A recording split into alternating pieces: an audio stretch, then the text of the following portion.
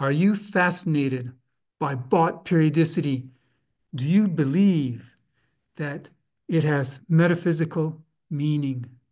Are you a maniac about Clifford algebras?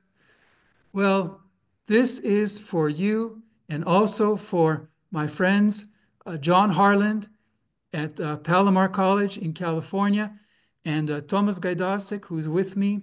He's at Vilnius University. And I am Andrius Kulikauskas. This is Math for Wisdom.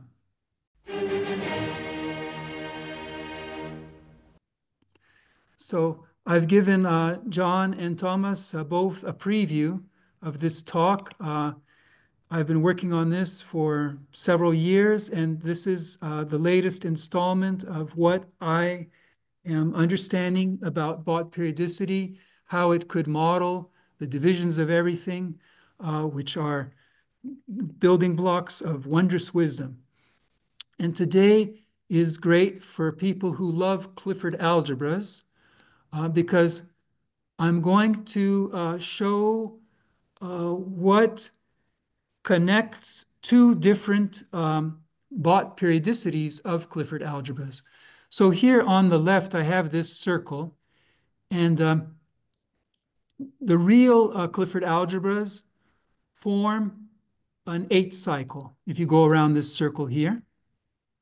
But there's another version of that 8 cycle, which is here in red. So starting with 0. And so the negative signs here, like -1 means that there's a single generator that squares to -1.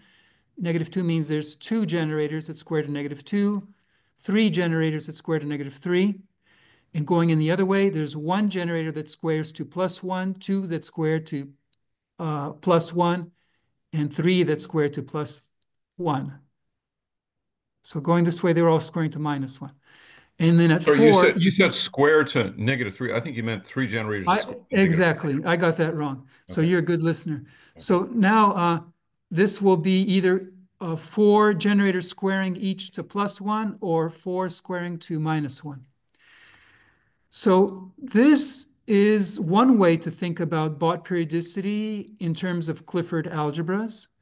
And this is another way of thinking about Bott periodicity in terms of Clifford algebras. The black numbers, I mean, I guess these are, yeah, black. They're actually most important for me because I'm trying to say that each one of these is a perspective that's dividing up everything.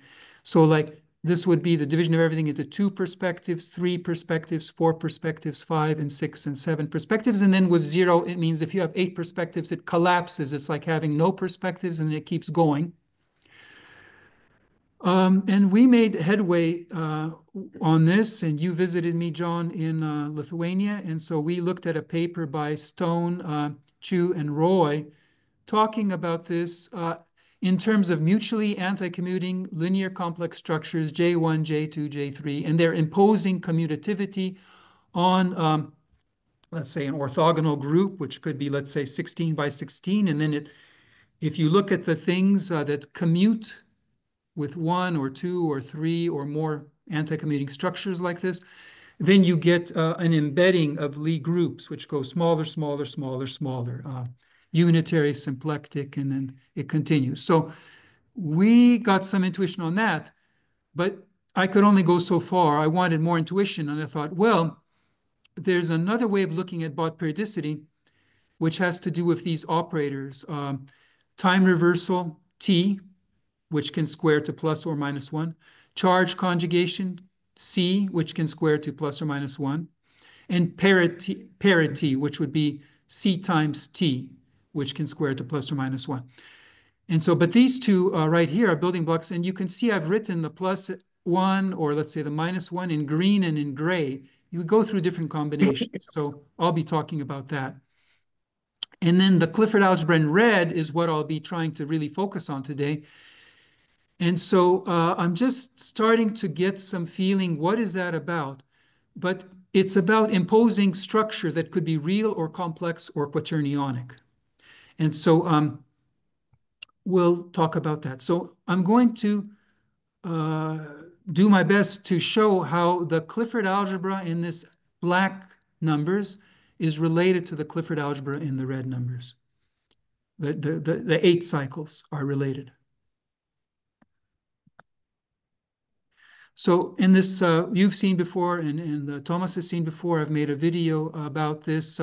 These are the metaphysical information that I'm trying to model. These are divisions of everything into 1 or 2 or 3 or 4 or 5 or 6 or 7 or 8 perspectives, with it collapsing when it has 8 perspectives. So looking out for things like that. So like a 3 cycle for learning of taking a stand, following it through, and reflecting, and we'll see 3 cycles. Here in yellow, it's hard to see, but this is like 2 switches. That's the foursome. The twosome is like 1 switch. So these are 4 levels of knowledge. This is like, let's say, the relationship between like opposites coexisting, as with free will, and them all being the same as with fate. So this is what I'm trying to model. This is what got me interested in Bott periodicity. And so there's 3 ways of looking at this that we'll be talking about, and they all build up to 10. So you're familiar with 8 plus 2 equals 10. That's this 8 cycle of the real Clifford algebras. But there's also 2 complex Clifford algebras that form a much more simpler cycle. That's 8 plus 2. But you can think of it also as 3 times 3 plus 1 equals 10. So we'll be looking at this, these operators. So let's say this is time reversal in, let's see, this is charge conjugation in green. So that can square to plus 1 or minus 1 or be blank. That's 3 possibilities. And then the gray could be plus 1 or minus 1 if they square, or blank. That's 3 possibilities. So 3 times 3 is 9, and we'll see how 9 plus 1 is 10. And then there's also 3 plus 7 is 10, because there's 3 division algebras. That's called the Dyson's threefold way. The real, the quaternion, and over here the complexes. But there's 7 superdivision algebras that are non-trivial. They're not just even, but they have pairs of division algebras. So there's 7 that are in addition to those 3. So let's start with the operators, that 3 times 3 plus 1 equals 10. And so when we have these operators, basically there's a sense in which they those that square 2 plus or minus 1, those are lifts. So they're related to these operators, C bar, T bar, C bar, T bar. These are like switches, basically. So you can think of this as Z2 cross Z2. So where Z2 is the group of size 2, order 2, which has a identity, and then it has a non-identity. Let's say that you could call that C bar. So here's an example. Like this is a Z2 where 1 and C bar, or like 1 and T bar, that's also a Z2. But if you have Z2 cross Z2, you can also have their product, Z bar, C bar, T bar. So that's 2 switches, would have 4 elements. So how many subgroups are possible? That'll be relevant for us. So if you have these 2 switches and you have 4 elements, well, there's the whole group. There's the trivial subgroup, which means that there's basically no switches. But if you have a single switch, that's Z2, there's 3 ways to do that. You could have, let's say, the left switch, C bar, or you could have the right switch, T bar, or you could have them in combination where you switch both or you switch them both off. So those are the 5 subgroups of Z2 cross Z2. Does this make sense? Yeah. Okay. So you both know? So here, like what's the pattern we get? Well, like I was saying, if you have 3 options for T and T bar, I'm sorry, for T squared, it's either plus or minus 1, or there isn't any T. Well, then, and similarly for C, well, then you should get 3 times 3. So there's 8 of them right here. Now, if they both exist, well, there's 4 ways that they could be assigned, either plus or minus 1. If one of them does not exist, then there's another 4 ways, okay? Because each one could be plus or minus, let's say. Then the one that's missing is when neither of them exists. So we put that off to the side. That'll be basically for the complex case. And there's a 10th possibility where neither exist, but like we saw with the subgroups, if their combination, their product exists.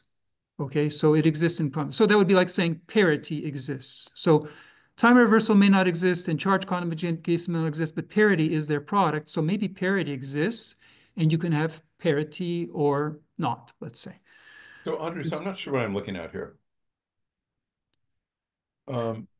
This is just like this is a combinatorial picture. The outer circle has to do with T. The inner one has to do with C. Exactly. Okay, there's a possibility that T can square to +1. Those are the possibilities on top, or -1. Right. And then there's a possibility that C can square to +1 or -1. This just the way that these two can fit together. These are the possibilities. I see. So either the ones where there's pairs of T and C, those are fitting together in all 4 possibilities, but then you can have T not being there, in which case you just have green, C not being there, in which case you just have black. And the thing on the side is just CT, the parity. You got it. The parity operator. Okay, so I think I got it. Okay. And so this is just combinatorially teasing this apart. And you said something very important, like here on top, it would be the T's are constant, but the C's are running through the possibilities. They square to +1, I'm sorry, or they're blank, or they square to -1. And then it could be here, T is constant -1, squaring to -1, and C is running through the possibilities. But if you go left and right, it's the C that's in charge. C is constant here and C is constant here. So you have these 2 different ways of looking at it. And basically that's going to relate the 2 different ways of looking at the Clifford algebras. So we can even sneak back here and see this 0 is centered here. So here the C is constant around that 0, right? And it's constant around the 4 on the other side. Whereas with this 0, the time reversal is constant and it's constant on the other side. And so they're off by 2 basically. But this is a way of, having them fit together like that. So that's an interesting clue to think about. We're still in the stage of collecting clues. Now, just to kind of go through this, we've talked a lot about this. This is an 8 cycle, and then there's a 2 cycle. And just to review for people who haven't seen Clifford algebras, but the way I think about it is basically it's a super version of the binomial theorem. So you have at each level, you can have, let's say in the top level, you have no generators, like no choices. In the first level, you have 1 possible generator, E1. And typically so E1 can square like either to +1 or to -1. And typically you work often with they all square to +1 or they all square to -1.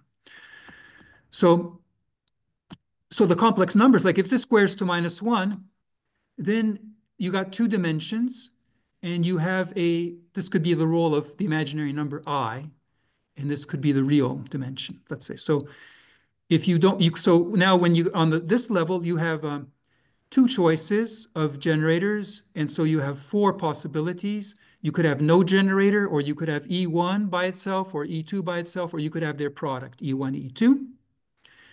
And so that is what you need for the quaternions. And we'll see, like if E1 squares to -1 and E2 squares to -1, that'd be like I and J. It turns out their product also squares to -1, and that could be the K. So that's that. And then for if you have the third row, that'll be like quaternions plus quaternions. So that's no longer a division algebra, but that's a sum of division algebra. That's a super division algebra. And then you have one way of choosing nothing, no generator. You could have three ways of choosing one generator, which could be E1 or E2 or E3. You have three ways of having pairs, and then you have one way of having all three. This one is sometimes called the pseudoscalar or like the volume. Because it's pseudoscalar in the sense it's kind of like one. In many ways, it kind of be very similar to one. So you have like sometimes a symmetry from top to down. Let's see. Any comments here? Any questions? You're saying that this is anything of this form is isomorphic as a super division algebra to H plus H. Is that what you're saying, or is H plus H just an Let's see. example? That's in the case of when these square to -1. If they all Oh, square to -1, yeah. so that's just an example on the left. H plus H. That's the presumption here. I'm typically working with squaring to -1, but sometimes we'll be looking at things squaring to +1, right? But this is kind of like to make it more concrete. And what is this? So these things have concrete meaning. And as you know, but I'll mention it to people who don't, when you keep building this, you get like, then the next one would be, I think it's, you get 2 by 2 matrices of quaternions, and then you get larger and larger matrices.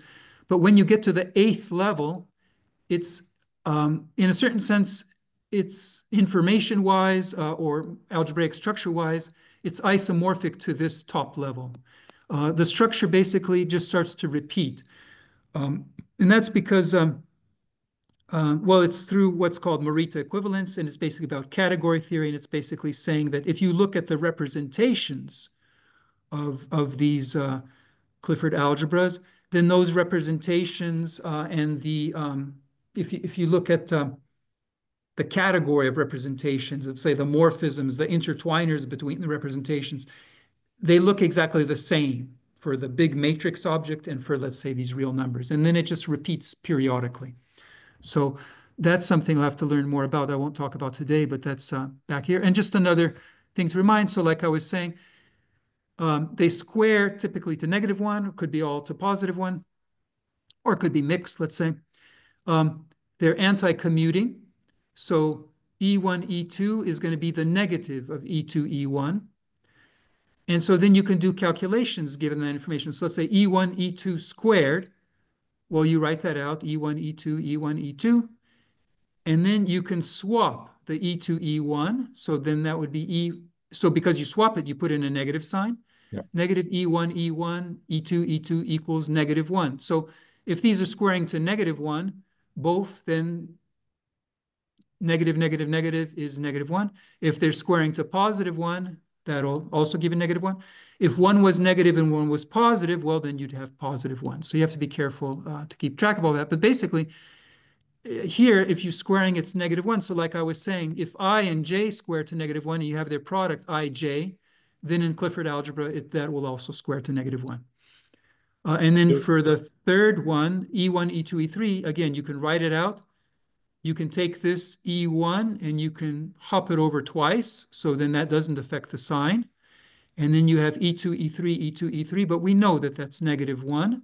So you get negative E1, E1. So now it goes to +1. And if you keep going, there's actually a fourfold pattern. I think it's like -1, -1, +1, +1, -1, -1.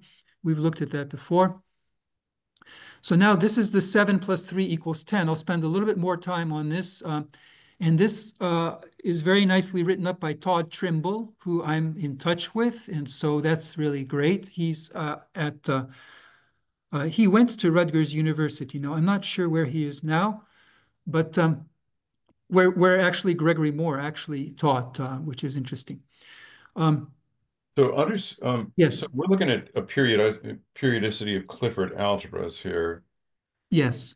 and but there's a dual periodicity of Lie groups that these Clifford algebras are kind of dual to. In other words, the subgroups of the orthogonal group that commute with these Clifford algebras Yes. themselves form a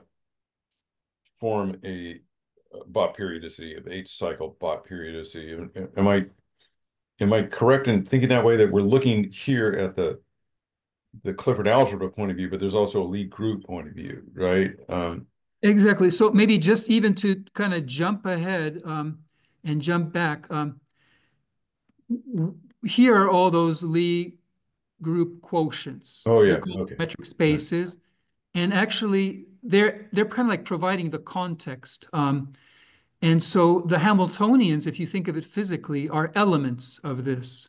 So this is kind of like basically saying, what are the possible Hamiltonians? And we were reading from a paper by Gregory Moore of, no, we were reading by a paper by Stone Stone, and Chu, others. Roy from the Yeah. University of Illinois.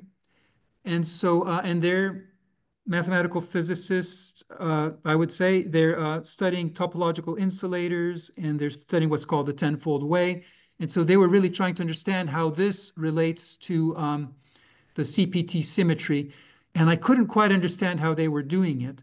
I mean, we understood some of what they were doing here, but like, how does that connect to charge conjugation, time reversal, etc.? I found this other paper by Gregory Moore where he made that basically more explicit, but in a different way. So to go back to the very beginning where we were, so Stone, Chu, Roy are talking about this 8 cycle, but this here, the red one, that's what's being talked about by Gregory Moore of Rutgers University. And so I'm trying to link those two. So I've been spending a couple months reading this paper, struggling with it, but getting this far. And so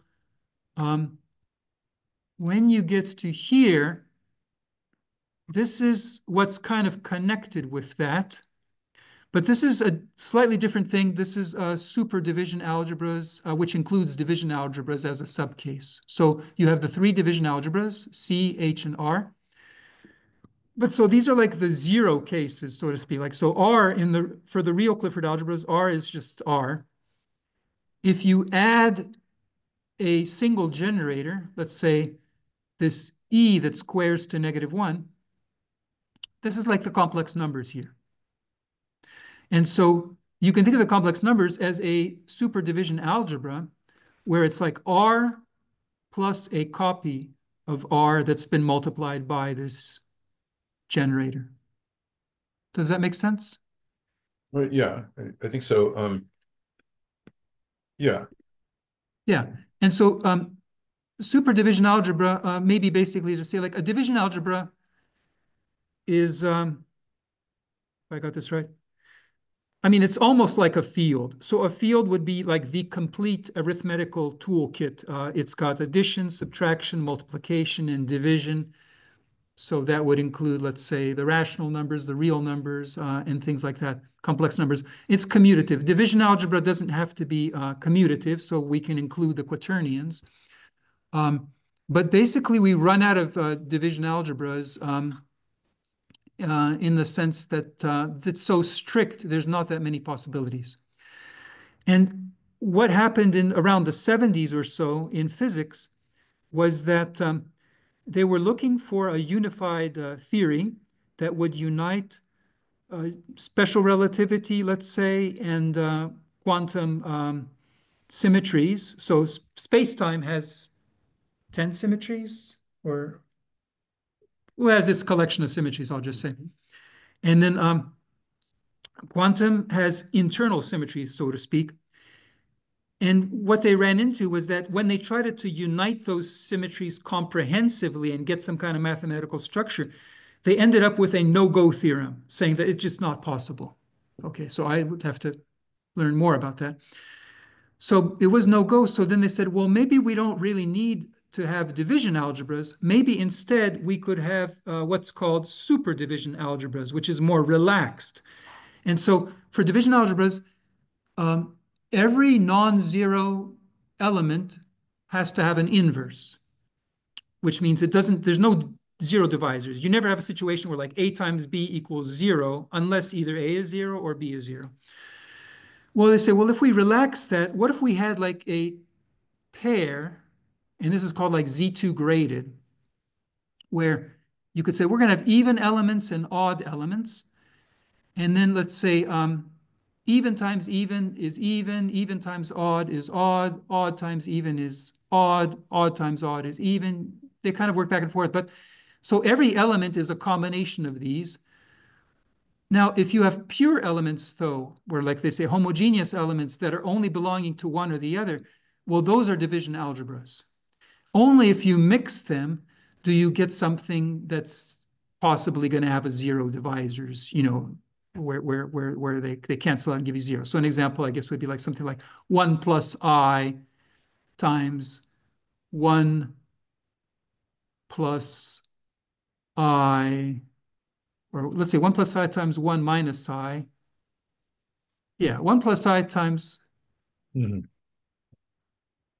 is what? Gives 2. Gives 2. Anyways, I'm not going to figure it out. 1 plus But I there's plus 1 plus I okay. gives. I do want to go back. So in terms of this odd or even, though, I do want to go back here and just say that this can be given a grading in terms of odd or even.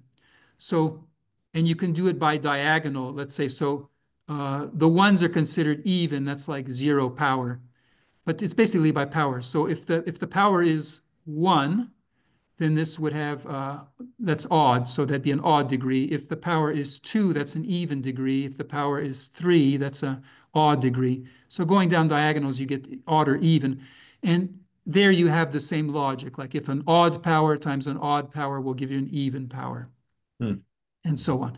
Now, if you have like E1 squares to -1, well, that will give you, well, -1 is a scalar, so that's considered basically 0 power. That's an even. So squaring something by itself will give you a even, if it's odd. Odd times odd is even. So that's an example. So basically, we're using this to this Z2 grading. And so this could be C, again, like if you have a copy of the complexes with another copy and you add this new generator, let's say J, let's say. So C has an I in it, but if you have a J here, then you're going to get C, but you're going to get I times J. So you get 1 times J is J, I times J is K, and you're going to get the whole quaternions, okay? But you'll get them with a particular grading. So this way, if you do it, the I will be considered even because it's part of the C here. Only the J will be considered odd. You see, if you have this grading here, where you're saying that the first copy is even, the second copy is odd. So you have to become very attentive to the grading that you're using. So for example, by the time you get to here, I think this H turns out to be even, and there is no odd component. And if you go this way, you also get H, where it's even, and it is no odd component. So I have to think about that, and I have to learn about that and write that up. But basically, so does this kind of make sense, what this Clifford algebra is? Like this would be one generator squares to 1, and then you have another generator. Well, actually, these aren't really Clifford algebras. These are superdivision algebras. Superdivision. Yeah. So the question is how general. You're giving an example of a cycle of superdivision algebras, kind of on the left. But I'd like to know, like, how general is this? I mean, you're giving one example here, but you're saying there can be other much more elaborate examples, right? That are well. So this is a complete classification. There's 10. See, so in the same way that there's 3 division algebras, right? There's 10 superdivision algebras. And so what happens is that we'll go through that. They're all isomorphic to the ones that you're showing here. They all have to be isomorphic to the ones I'm showing here. So this is it. And this is it. So when they talk about supersymmetry in physics, this is the kind of thing they're talking about. And so they're talking about fermions and bosons. Let's see, so bosons and fermions. So bosons would be even and fermions would be odd. Now for wondrous wisdom, you see, what I realized was that we have the same information in two different forms. And the second one has this symbol, right? Like this kind of like marker. So I said, wow, that's like what I'm looking for, like the unconscious and the conscious. So the unconscious would be raw experience. And then this means it's reflected experience. And we have two copies of the same thing. And as we'll see on the next slide, or the slide after that, we'll have an automorphism going back and forth. That will be like the consciousness, that kind of like mediates between the two, that makes sure that they're equal. Okay? So that's we need. Now in here, it's really R plus 0. This is just even. This is just even H plus 0, C plus 0. So we kind of get the picture here, though. We'll go to the next slide. Is that fine? And so this is what it looks like in Todd Trimble's note that he wrote 19 years ago, and that John Bias published at his website. And so that was very useful for me. So he makes it a little bit more specific, saying, okay, like what these are squaring to. And I wonder if I got this right. Yeah, see, so it goes minus, minus, plus here, plus, plus, minus here. So these details matter. And then there's this anti-commutativity here, this E with the I in the C. So that's called anti-linear in a certain sense. So like, if you take an I and you pass it over the E, it goes to its conjugate. Whereas in this case, it's commuting with IJK of the quaternions. And so here, there's commuting with IJK. Here, it's anti-linear. So now let's look through the argument. So I think we'll go through this just because it's instructive. This is by Todd Trimble. And the point is here that, I don't know if Thomas can't see this, and I'll have trouble moving this, but it's okay. Okay, but what this says is basically EA equals A prime E. So what that means is that we have this marker E, and we have elements in our algebra, right? So A over here could be any one of these, it could be R, or it could be C, or it could be H. Those are the possibilities for A, basically. There's three possibilities for A. And we know that there's an automorphism, like from A to A. Like, because of this even odd thing, we know that we have to get the same division algebra twice, okay? And we also know that multiplying by this generator will function, it'll set up an automorphism if we ask ourselves the question, because these things don't necessarily commute. They don't necessarily commute. So if you have the algebra element and then this E, well, you should be able to map that to the other way around. Like taking the generator and multiplying by the algebra should be mappable to taking the algebra and multiplying by the generator. That means that there's a map from A to A prime where EA equals A prime E. Am I making sense? Kind of? Kind of, yeah, I think so. Yeah. Okay, you got me, but no. It should be written up for me to understand, and that's yeah. Yeah, I mean, it's all we've been talking about this now for months, so I think yeah, and I didn't I mean, I myself I would want to see like why is that, but so I can't go from scratch, but basically like if here, let's look at this. I have R plus RE. Let's say that that's the same as R plus ER, just for the sake of what does ER mean? well, I have a real number times a generator here, right? And they commute. Good. Well, they don't necessarily commute. That's the point. But that there should be a map.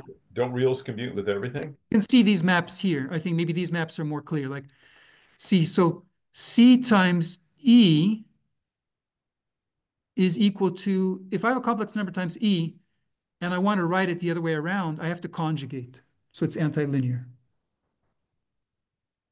That this is conjugation is something that I don't see, but I mean, you tell it, okay. I tell it, I just say that, but the point being, first of all, before we even get this far, first we have to have a map. So we have to kind of agree, and I'm not proving this, I have to wonder this is a good question of how to prove it. But if you have C plus CE is one way to define this. Well, maybe to do it this way. This is isomorphic to the Clifford algebra. It shouldn't matter if the E is in front or in back, right? That's not going to affect the isomorphism. Does that make sense? Well, it will be a different one. It'll be a different isomorphism, but they'll all be isomorphic to each other, right? So if I can show that, I mean, we basically have been showing here, right? Like Clifford, maybe just do a simple case. The Clifford algebra, which has one generator, E sub 1, that squares to -1, right? That's isomorphic to R plus RE. Basically, it's like the imaginary number, right? Like it's functioning like the imaginary number. So I can make an isomorphism between this and that. Now, I could also do an isomorphism with it the other way around, where it's R plus ER. Okay. Now, then there must be an isomorphism between RE and ER. They have the same information in two different ways. Mm-hmm. But there could be now possibly several automorphisms. Now, it turns out with the real numbers, there's only one way. Okay. But we have to look at those possibilities. Okay. And so it turns out there's not a lot of possibilities. In fact, there's very few possibilities. And so we only get, there's only practically one possibility in each case. So we're going to run through them. So like if the algebra is R, and he goes, here we can adjust E so that E squared, which is this inner product, that's how he's arguing it, is either -1 or 1. Okay, so in each case, it can be -1 or 1. The corresponding division superalgebras occur at 1 o'clock and 7 o'clock on the superbarrel clock. Okay, that's just showing where they're located. But basically with R, I think the point is that there's only one automorphism between R to R. Is that right? There's only one isomorphism, let's say. Yeah. Up to isomorphism, there's only one map. Yeah, I mean, you could multiply by any positive real number or negative real number, right? And that gives you a okay, right. But oh you no, can no, multiply by any. it's not a multiplicative homomorphism though. So that might be true. It says we can easily enumerate Automorphism. up to isomorphism, right? Like so, like the maps from R to R, they're going to be multiplicative, you're saying, right? Yeah. You scan. So maybe you put in a negative sign there. Maybe you make it 7 times bigger. But Well, then that you can wouldn't be reverse it. multiplicative then. Pardon? That wouldn't be multiplicative. Oh, you know what? R has to go to, like identity has to go to identity. That's the deal. Right. So you can't have it multiplicative. Okay. So you can't send it to -1 either, because identity has to go to identity, right? Okay. So once you send the identity to the entity, then R goes to R. That's good. Just shows my level of knowledge here. We're getting there. Okay. So now with complexes, though, there's two R automorphisms. Okay. One is conjugation, okay? Right. And then they have this thing where they have this inner product times E equals E times the inner product. So that means that this has to be real. So if the automorphism is conjugation,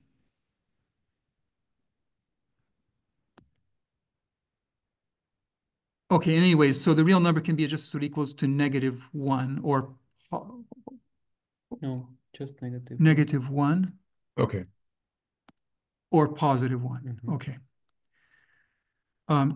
So this one is conjugation. So what is that saying? That's saying that here, you see, it's like they're saying it's EI equals minus IE. Its conjugation is the one you need in order to have the quaternions.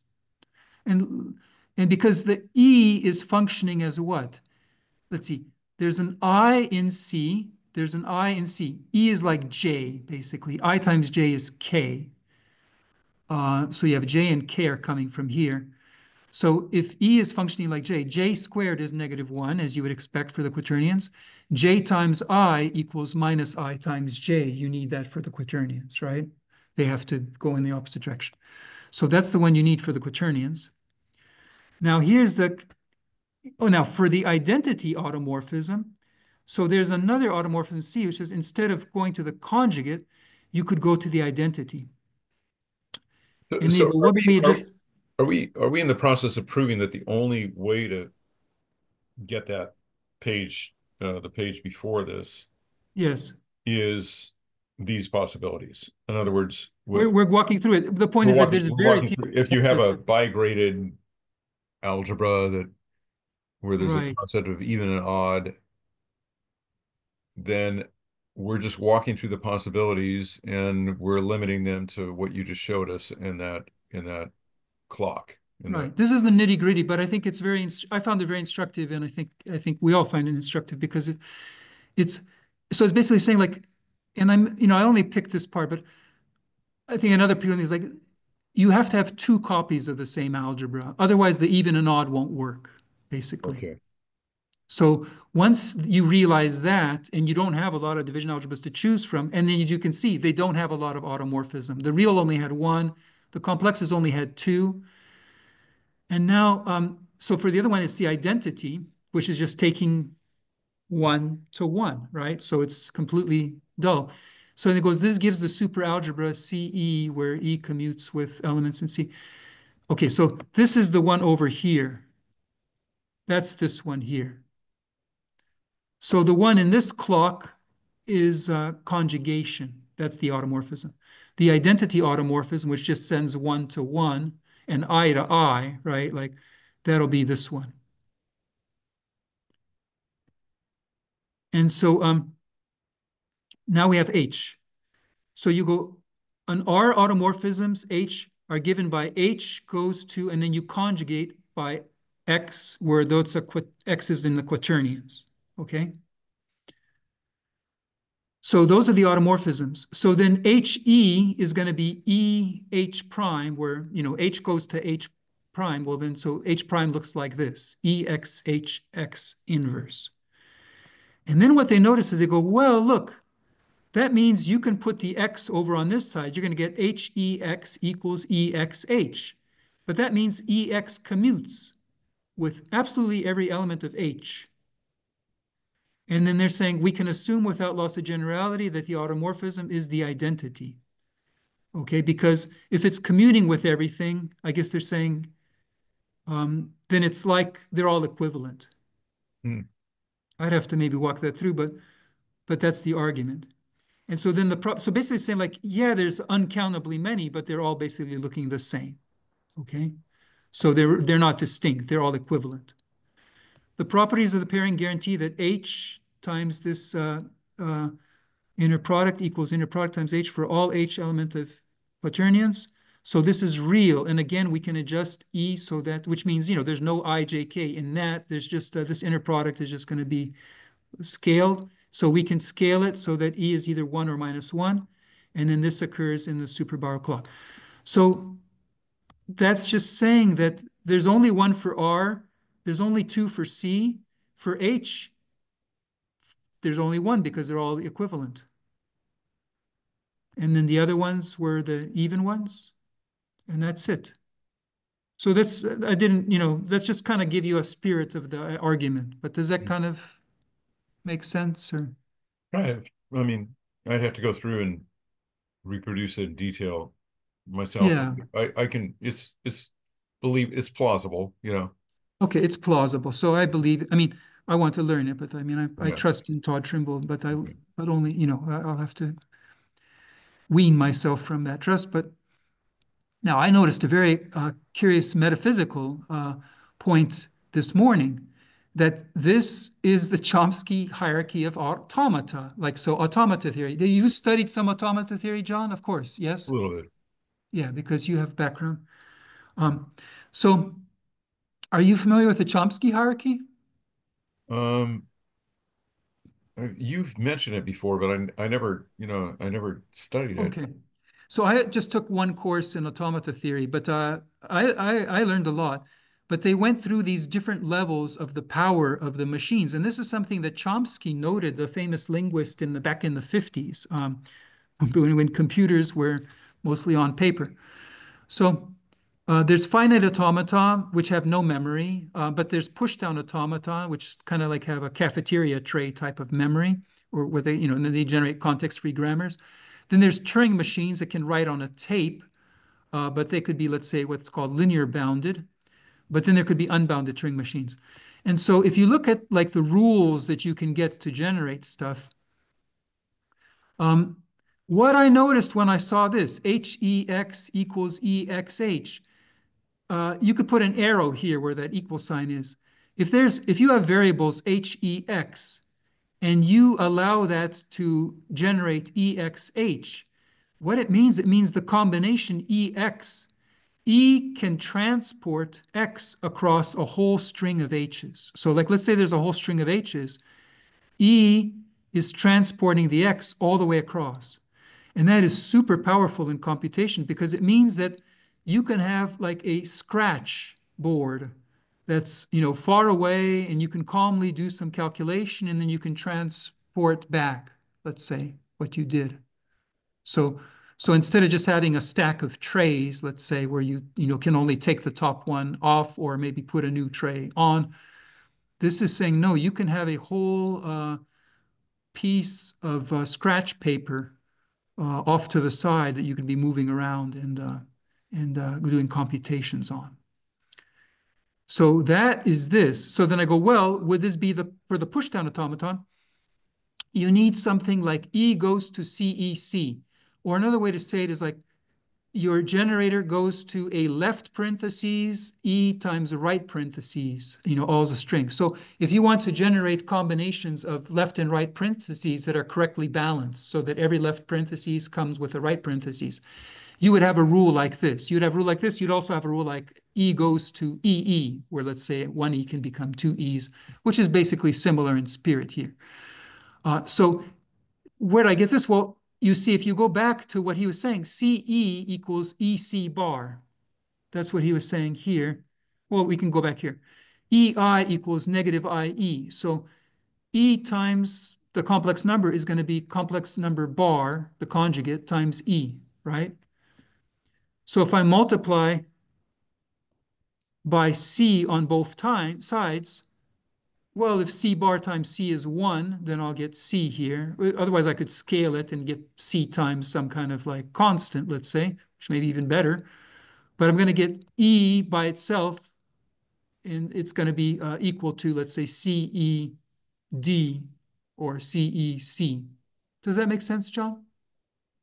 Yeah, I mean, I'm sort of following.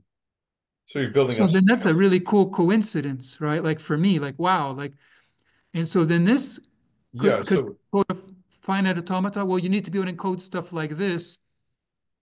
Well, then we have RE equals ER. So that's only going to be true if E is, let's say, 1, let's say. But if E is 1, and let's say this is all up to scalars, right? Like then, okay, you can have as many ones as you want. Maybe you can have ones of different kinds. I don't know. But it's within the realm of argument. And then for the unbounded Turing machine, you need what makes the most powerful machine is when you're able to collapse your generator. So you're able to do all kinds of computations, and then you destroy the evidence, and no one can work back. It's irreversible. So that's the kind of way where you can get like the second law of thermodynamics, where you just can't go backwards because you can't reverse things, let's say, because you have things ending up in the same place or just disappearing. And see, I think that could be related to this here, where the H becomes just even. There's no odd here. The odd one goes away, it disappears. So the H is even here. I'd have to think about that, but I just was inspired about this. Any comments on this or not? yeah, I mean, it's kind of interesting. I'm just wondering that is I mean, if you're talking about a unbounded Turing machine, in the end, you're talking about generating, I assume, arbitrary strings. No, there's a limit on the power of these Turing machines. I threw in the word unbounded, I guess, just to kind of distinguish it. So it would just be an ordinary Turing machine without a bound. You mean But without a bound on memory or without a bound on? well, they don't have bounds on. See, so I forget what linear bounded means. What kind of bound that's coming from? That might be like a linear bounded Turing machine might be maybe it's like a bound on the size of the tape. Or you know what? I think one kind of bound it is like it's allowed to read, but it's not allowed to write over. Let's say it's not allowed to write. So Hmm. it can move left and right, let's say. See, it has some kind of severe bounds like that. Like it can't write over things. Okay. I think that's one version. There's many versions that are like of the same level or power. Okay. So I'll leave it at that. So we're back to where we started from. We've kind of like looked at the three different ways, like what does it mean to have it 8 plus 2 equals 10? What does it mean to have it 9 plus 1 equals 10? Where 9 is 3 times 3. What does it mean to have it 7 plus 3 equals 10? All these different ways. It's very rich. But how are they related? And we kind of started to see like, oh, the way that the time reversal and the charge conjugation have this very beautiful pattern where they switch off in terms of like who's in charge and who's changing, who's constant and who's changing. That's somehow mediating these two different ways of looking at the Clifford algebras. And those two ways, one you and I have talked about much before and been studying about like, well, you have the same linear complex structure and you keep applying it. In each case, you make sure that those structures are mutually anti-commuting. So you're imposing commutativity on what's left, let's say, and it becomes a more and more restricted Lie group. And so you get this embedding that goes deeper, deeper, deeper. And at each level, you have a quotient, and that quotient is a space, and that quotient space, that symmetric space, basically tells you about Hamiltonians. Each point, like let's say, is considered a Hamiltonian. So that's one way to say these are like the Clifford algebra. And so the Clifford algebra, these are the generators of the Clifford algebra, are these linear complex structures. And so they're kind of like this framework for this embedding, for this stuff that ends up being commutative. The other Clifford algebra is kind of like building up the structure, which could be real or complex or quaternionic. And here, like it was either like going this way down or going up, and you end up with a 4. So you don't end up at 8. You don't end up at 0. It's kind of like plus 4 and minus 4 happen to equal each other. So trying to get a better understanding, like what does it mean to be imposing this structure? But basically, if you want to look at like, well, what corresponds to these J's, the first generator here is going to be the charge conjugation, whether it's squaring to plus 1 or squaring to minus 1. The second one you'll add will be complex number I times the charge conjugation. And then the third one you would add would be complex number I times charge times time reversal, which is parity. So I'm just starting to try to understand what that means, but let's go see what we can learn. So I'll go through some various themes. And one theme is interesting because it starts to talk about unconscious versus conscious in my models. But basically, we're going to make these distinctions. And like you've been seeing, things squared a plus 1 or things squared a minus 1. What is that all about? Well, it's coming from this 8 to the 4th equals 1. In certain algebraic situations, what's the solution for that? And so there's two solutions that depend on a squared. So if a to the 4th equals 1, where 1 is the identity in your group, well, a squared could possibly also be that identity. Okay, so that's one possibility. The other one could be that it's not, that a squared's not the identity, and then we write it as -1. So that's certainly the case. Well, anyways, that's the notation we'll be using. But certainly, like in the case of the real numbers, it would be -1. If a to the 4th equals 1, those would be the two possibilities, but we can think of that more broadly. Okay, so if a squared equals 1, well, then you only have two elements. So it's a two-element group, it's Z2. And we could say that 1 is the world, the state of the world, and A is the unconscious. And so like you have an organism, it has an unconscious, let's say it has some kind of model, and you go back and forth like a switch. But if a squared equals -1, here's -1, well, then a squared is to -1, a cubed would be -a to the fourth would be 1. You're going around Z4. And what it's like for what I'm modeling, it's like you have these filters in between the one and the unconscious, going forward and going backward. So it's kind of like somebody is able to look at what's being perceived from the world as it comes in, and somebody's able to look at what's going out, maybe an action that you're taking on the world. And so consciousness, the idea is that has these two windows. So that's kind of that's a helpful model, because basically it's saying consciousness is kind of like looking at the side, and it's consciousness distinguishes, are you going in or are you going out? It comes in pairs, in the same way that like imaginary numbers come in pairs, with their conjugates, I and I bar, let's say. So that's just the model that's kind of built in with this. And this is the basis for the algebra we'll talk about. And so in the Moore paper, everything is built up in terms of these group extensions and the CT groups.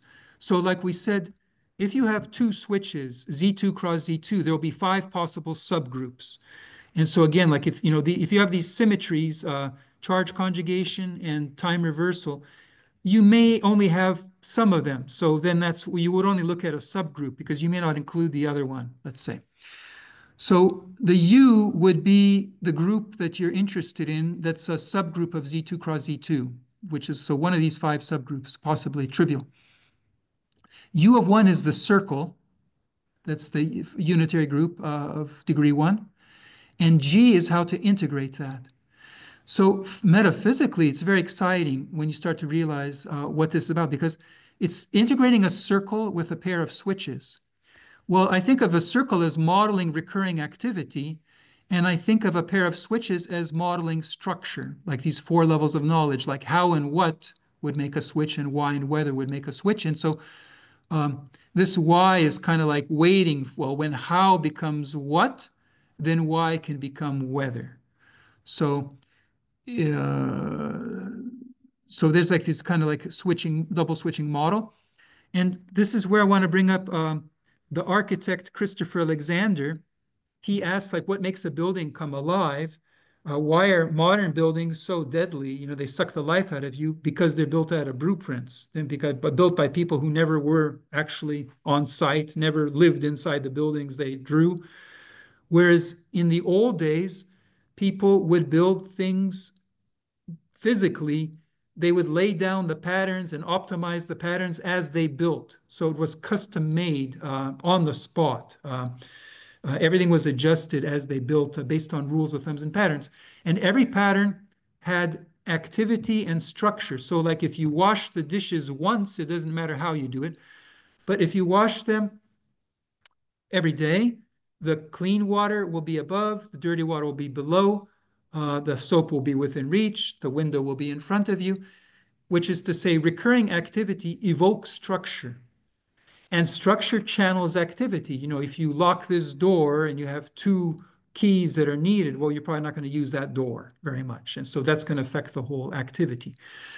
So this, when I read it, I say, oh, it's relating the recurring activity with the structure. And it's saying there's only very few ways that can be related. Like, we're saying, oh, there's only 10 superdivision algebras. So there's very few combinations. And so these will be the context. That's what metaphysically those divisions of everything are doing. They're giving you the context for how the unconscious consciousness could be operating. So that's very good. And maybe just one thing to notice, like when you have a group extension like this, these maps are set up so that the image of one map is the kernel of the next map, which means that if you map twice, you end up to the trivial thing, which is like 0 or identity or whatever. So the fact that what this ends up meaning, it means that this circle is embedded injectively into G. There's a perfect copy of it. And now this is surjective. G is surjective here. This map is surjective. That means that everything here is gonna get mapped to by something. So what we know is like the elements in G, let's say this is Z2. Well, that non-identity element is going to get mapped to something like an A. Okay? And these circles are going to be mapped to Z. So you're basically going to have stuff like a Z and an A and combinations. And the question is, how can they get integrated? The crucial thing to know is that when you square A, well, what happens to the map over here? G of A squared is going to be 1. Because G of A is, let's say, not 1, but, squaring not 1 is going to get you 1 if this is, let's say, Z2. Or even if it's Z2 cross Z2. You square anything, you're going to get 1. That means that A squared is in the kernel. This kernel is equal to the image of this map. That means that it's in the image of the circle. That means it looks like some Z. So you'll get like equation A squared equals Z. And that's how we can do the algebra. Any comments or thoughts at this point? So we've been over this a couple times. So it's Yeah, you've seen this. Yeah. I mean, And so then, it's the basic yeah. And so then I've shown both of those. paradigm in group theory where you break up a group into a direct or semi-direct product, right? Mm-hmm. And am I correct there? Is that the Well, correct language for group so theory? let's see what this is happening. And I'm language-wise, I'm weak here, but basically what's happening here, and this is just a summary of the algebra. When you have A and you have Z, and you know that this A squared is part of, this equal to some Z. And you're looking at how these things can come together. Well, A times Z times A inverse is going to act like a automorphism on Z. I think that's what you know. And so there's not a lot of automorphisms, it turns out, if this is going to be a circle. So it turns out it's either going to be Z or going to be Z inverse. If it's Z, then it will be AZ equals ZA. That's commutative. And then it'll be, like you said, the direct product in that case. So there's one commutative case, it'll be direct product. And this will be this is kind of like linear, so to speak. Like, let's say Z is a complex number. It's represented by the circle. A is this generator. A times Z is the same as Z times A. That's called like complex linear. Whereas in this case, A, Z, A inverse, if that gives you Z inverse, well, that's not commutative because AZ equals Z inverse A, and Z inverse generally is not the same. These are angles in a circle. So, but what this, you can work with this. You can say, well, let's look at what happens when, let's say, Z squared equals A and plug that in and whatever. And you'll get an equation A to the fourth equals 1 that I talked about. And then you'll get the two solutions. So these are I think these are semi-direct products, as you said. Yeah, because this is a normal subgroup, and then this is a quotient group, and then this is that'll be a semi-direct product. So you have two semi-direct products, and these are called the pin groups of degree 2. And this one is called this is plus, and this is minus. And so this is it. And then just geometrically, the way I think of it, like I think of the circle as spinning like a pancake, let's say. And so you can spin around the pancake, or let's say you can flip the pancake over. So like that's how I think of the A as, let's say, flipping. And the question is, what happens if you flip twice? You flip and then you flip. Well, physically, what happens is you get the dihedral case. So you basically get the case where you're back to where you started, whatever angle. No, you have the opposite angle, I guess. Let's see. I'd be careful. But there's another way to do it where, like, no, if you just flip and flip, you're back to where you started. It's the physical world. But you could live in an alternate universe where, like, if you flip and then you flip back, you've rotated around 180 degrees. That would be this dicyclic universe, let's say. So that would be odd to us, but for other people, that would be normal. And it's kind of like an electron spin. That's what electron maybe would find kind of meaningful. So that's a theme. And then this is another theme, to look at phi x representations. So to say, when we have a group representation, we can insist that the group representation have a particular form where we're basically breaking things down into 2 by 2 matrices and insisting on one of these 4 forms. That everything has to be either even or odd. So the top 2 are even and the bottom 2 are odd. And then they have to be either linear or antilinear. So linear would mean like that they're compatible with the complex numbers. So that'd be this one, which is the identity. And that'd be this one, which is like the number I as a 2 by 2 matrix. It's a rotation by 90 degrees. Or they're antilinear. So like if you reflect, this is like a conjugation. Let's say you fix maybe the real dimension and you flip the other dimension. That'd be a conjugation. Or you could swap the two. That's like multiplying these two together. So that's also antilinear. That's antilinear odd. So these are the possibilities. And it turns out that when we have these quantum symmetries, basically they're running through these possibilities. So time reversal is saying you fix one dimension, you flip the other one. So it's kind of like taking position as fixed, but flipping momentum. So you flip the direction. Charge conjugation would swap them both. And parity would be the usual, like I. See, so parity is odd, but linear. It's a product of these two because it's a even times odd is odd, but antilinear times antilinear is linear. So that's how this algebra works. What's also very curious is that these two square to 1. 1, -1, this will square to 1, and this will square to 1. But this one squares to -1. So it's very interesting. If you multiply these two things that square to 1, but you're going to get something that's of power order, it's order 4, because this is I. So it's going to square to -1 and then negative I and then 1. That's curious. So, but these are the 4 things, and this is how the operators become important. And this is, again, metaphysical intuition. It becomes to say, well, what is this breaking down? And so the way I think about it is that, well, the position is absolute, the momentum is relative. So one dimension is absolute, the other is relative. So when we have charge conjugation, we're swapping absolute and relative. And I think that this works sometimes as like laying down perspectives. So in that case, it's kind of like swapping what's absolute, what's relative. Parity here is the product of both. So maybe that's all. Any thoughts on this or intuitions on this? So what do you mean by position is absolute, but momentum is relative? Aren't they both? Um, I mean, like well, you're not talking about relativity theory here. You're talking about something else. well, I'm just talking about like time reversal. If you reverse the direction of time, right? What does that mean to reverse the direction of time?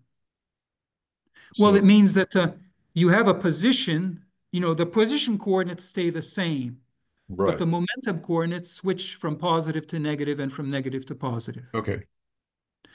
So, and you get to choose which one it is. But in that case, like position is like an absolute frame. It's saying we're going to stay the same regardless.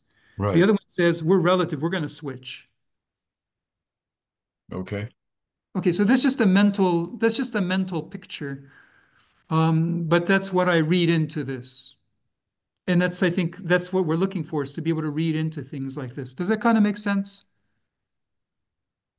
I mean, to some extent, um, I'm going to start taking your word for it. I mean, how does this? You're saying that this is a particular representation of the previous or the slide that this. Let's see, which slide? Well, I think we'll get to more, Okay. and it'll be All more right. clear. Okay. But the point being that this T and C and CT, right? Like where are they coming from? What are they all about? Like who thought of those? Well, they come up in physics, Okay. but they're coming up in these 2 by 2 matrices, basically. Okay. And those 2 by 2 matrices have stripped down everything. And when you strip everything down, like there's not much left. But what's left is this kind of distinction between keeping things fixed or not, right?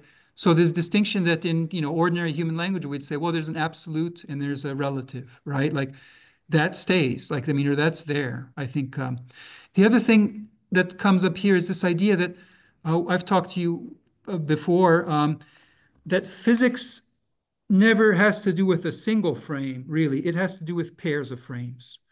So if you say, well, one frame is absolute, one frame is relative, but it's saying, well, you're talking about pairs of frames.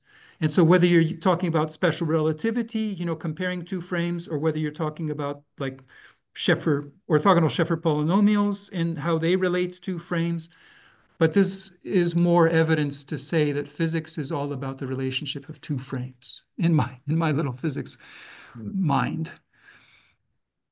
So all of these are themes, and then the point is that when we look at those two papers, Moore is talking about, this 7 plus, well, these 10 different, oh,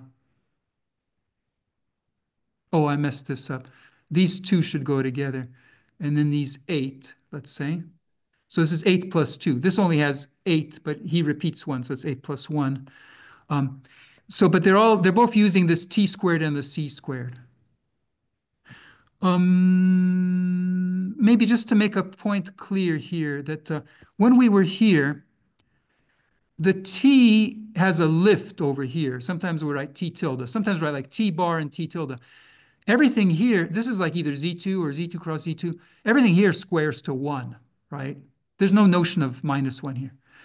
But over here, when you lift it to the group, then you have this notion of plus 1 or minus 1. And that was what we had right here. Like it's either squaring to 1 or it's squaring to minus 1, where the 1 and minus 1 are basically in terms of the circle. 1 is 0 degrees, minus 1 is 180 degrees. Does that make sense? So that's where this plus 1 and minus 1 are coming from. That's when they're in that. And so that's this plus 1 and minus 1. They're running through all those options. And they both run through all the options, but they're looking at it he's looking at it, how they relate to Clifford algebras. And this is basically what he's done. He's looked at the representations, the phi cross chi representations. I guess I don't have the definition here. I'll have to show that. Maybe it's kind of nasty.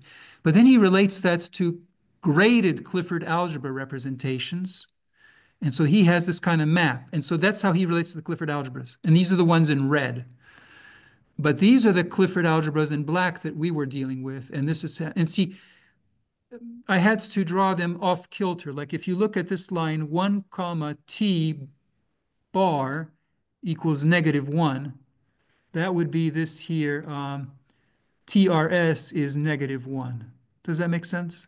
So those match up, and then they're going in different orders, so like this is going down, -1, -1, -1. This is going here. You see, these are climbing up, 1 plus 1 plus 2 plus 3 plus 4. So they're going in opposite directions, and then they're centered differently, but they have like they are. This is, again, the CT groups. He's looking at the graded reps. I'm sorry, the graded reps. They're built up here, and they look very nice, actually. They're like kind of like tensor products of this eta squared, eta cubed, eta tilde squared. They kind of look nice in this form. When you look at the graded irreps of the what does Clifford irrep algebras. mean? I'm sorry, I'm losing. Irrep means irreducible representation. Okay. So you see, they can be graded, they can be ungraded. You can have a graded algebra, you can have an ungraded algebra, and you can look at a Clifford algebra as an ungraded algebra, or you can look at it as a graded algebra. When it's graded, then like a single generator would be odd, no generator would be even. But let's say a square of generators, or like power 2 would be even, power 3 would be odd. It goes like that. That's a graded algebra. So you can have a irreducible representation that doesn't care about the grading, or you could have one that does. And so there's not a lot of possibilities, but these are they are, and I have to learn about how they work and try to figure out like what I can gauge from that. Here's just some notation for this next slide, just to say I'm going to have an iota here, a phi here, a psi here, an iota here. So iota just means this here. Oh, on the last slide, I had this eta. That's a representation on this graded algebra of R with one even, one odd.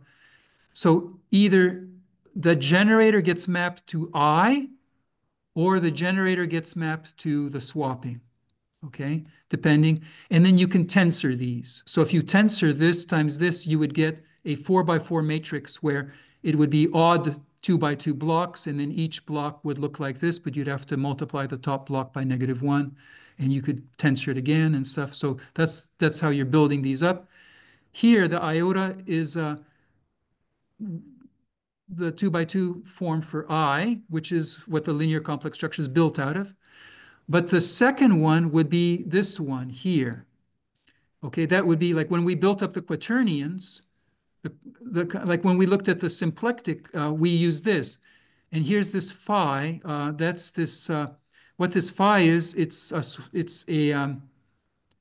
what is this? It's a switch. It's like time reversal. It's like conjugation. It's like conjugation. Also here, Lie algebra decomposition.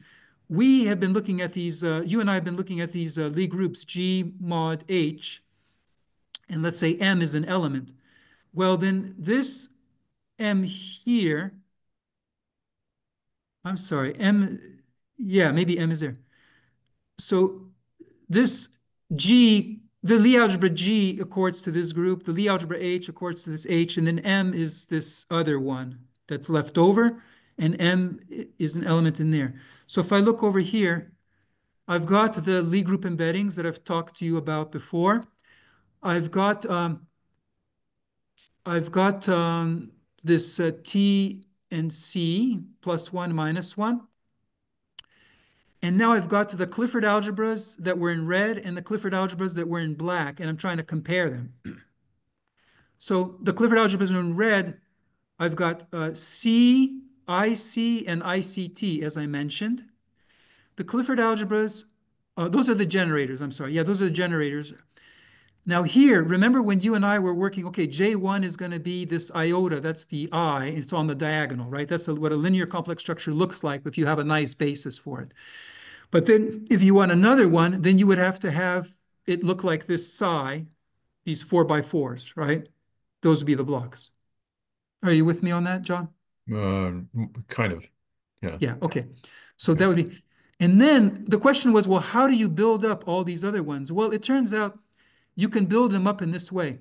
We had talked like, if you have a third operator, well, J1, J2, J3 would equal to, that would, because it's 3 operators, it would square to +1. Because it squares to +1, an operator like that will carve up the space.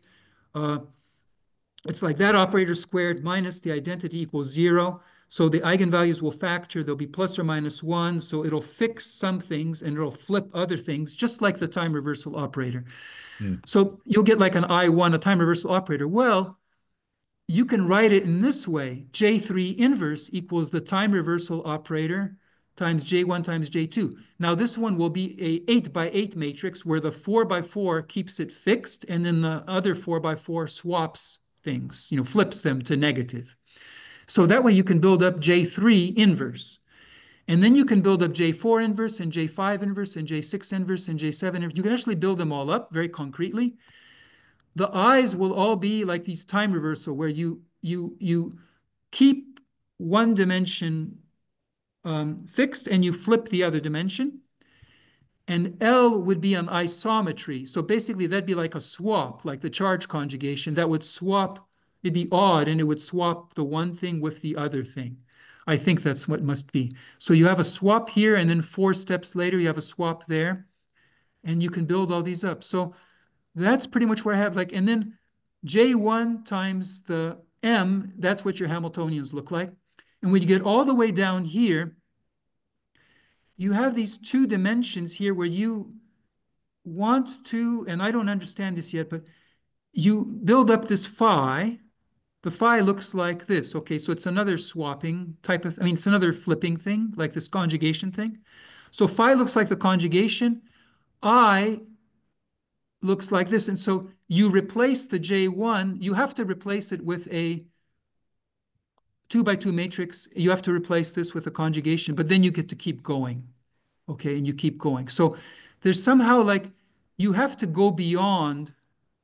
Maybe what it is that, see, when you have these flips, these conjugations, you're allowed to ignore the minus sign. You just keep going with the positive stuff. But at a certain point, when you get down to here, you can't do that anymore. You have to double it.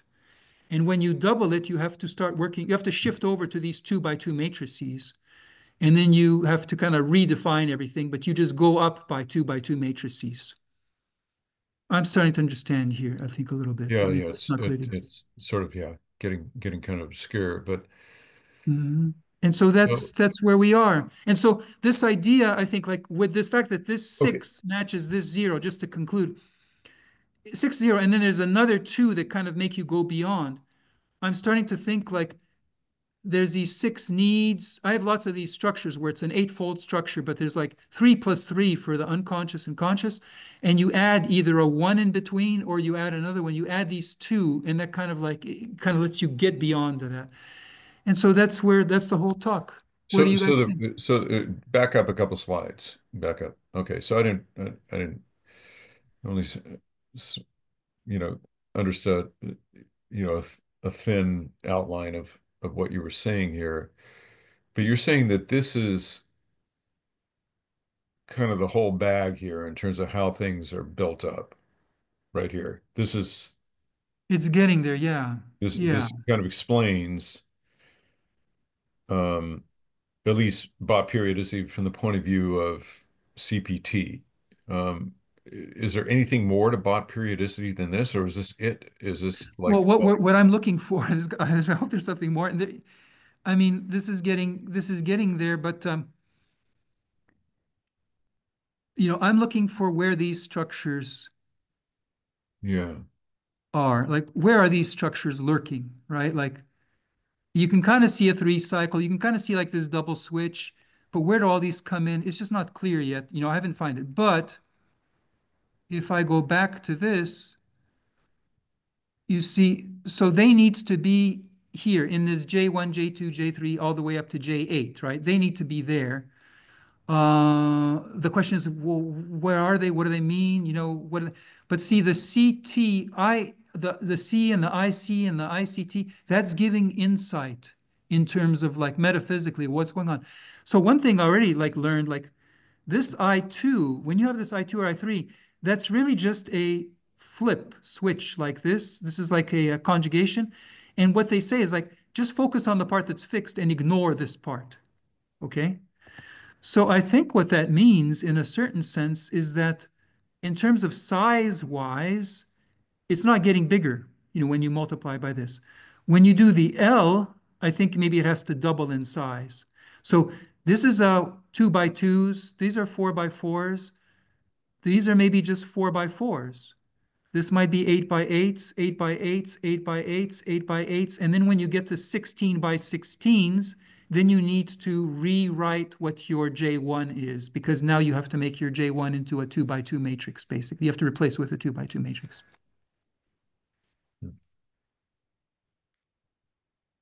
Something like that. But that's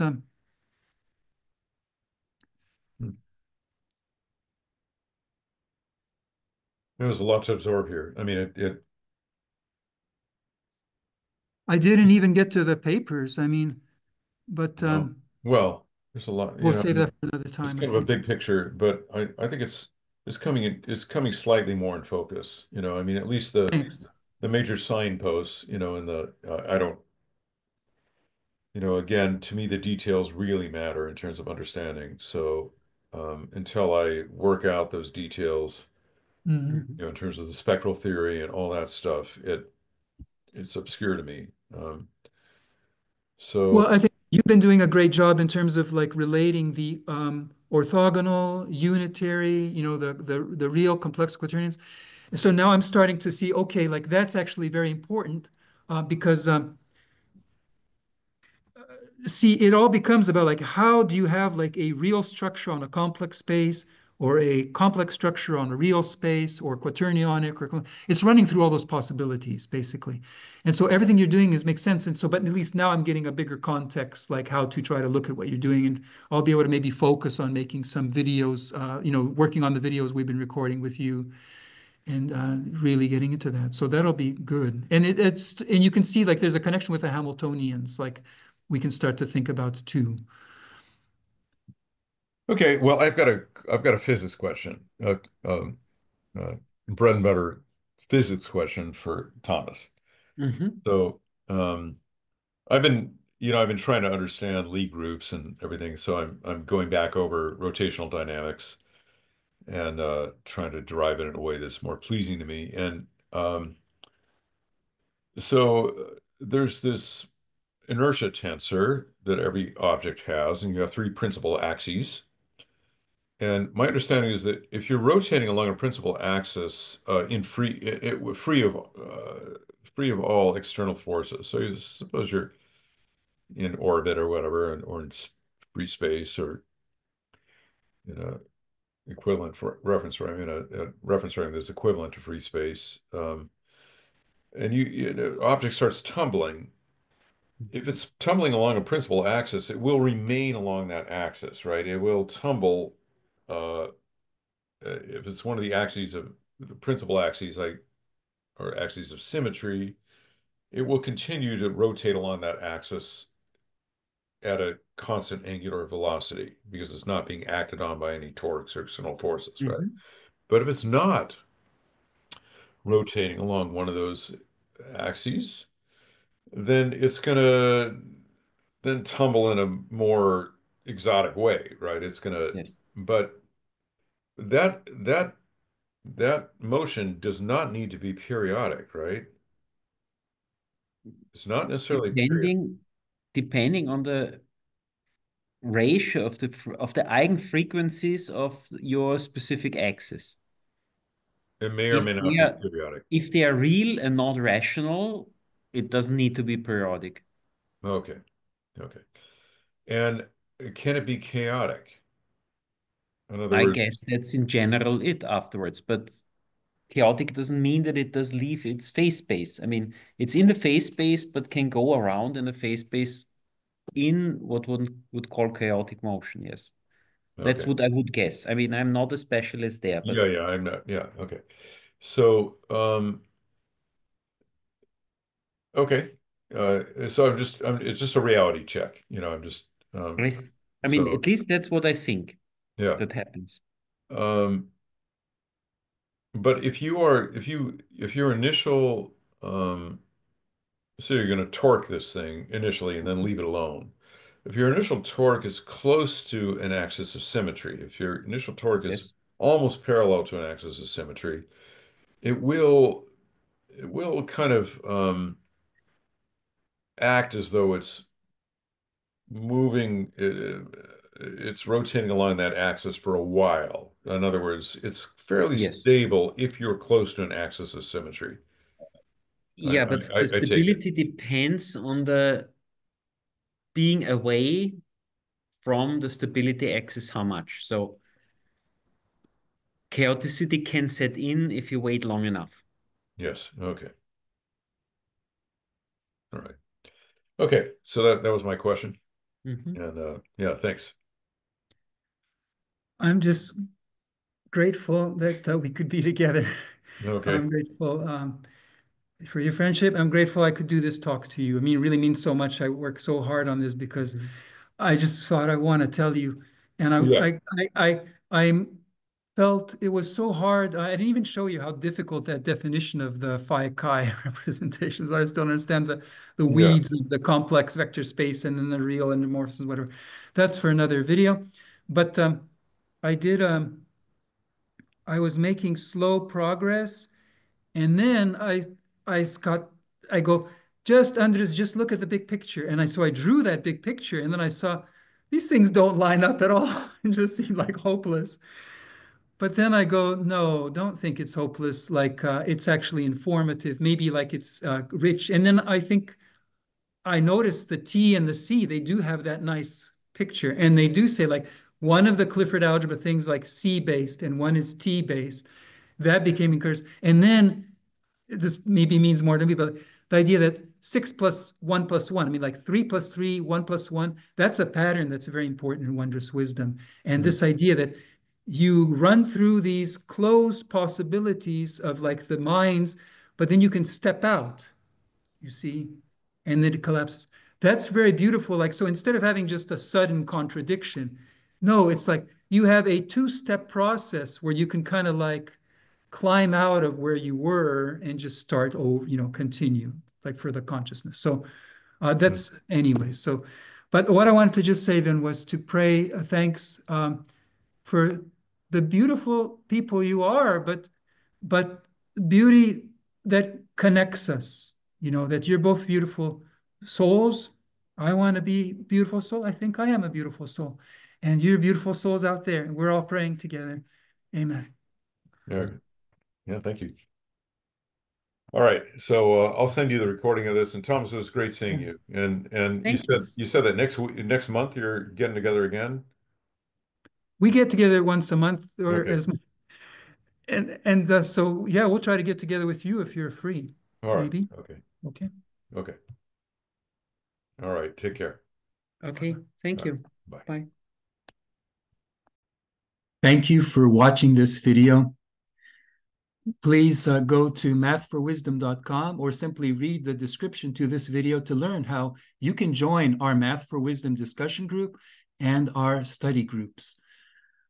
Thank you for liking this video, for subscribing to this YouTube channel, and for supporting Math for Wisdom through Patreon. What do you get from the conversations we have together? Oh, so, you've been always very encouraging of the exploring maybe novel ideas, so, I get that from you.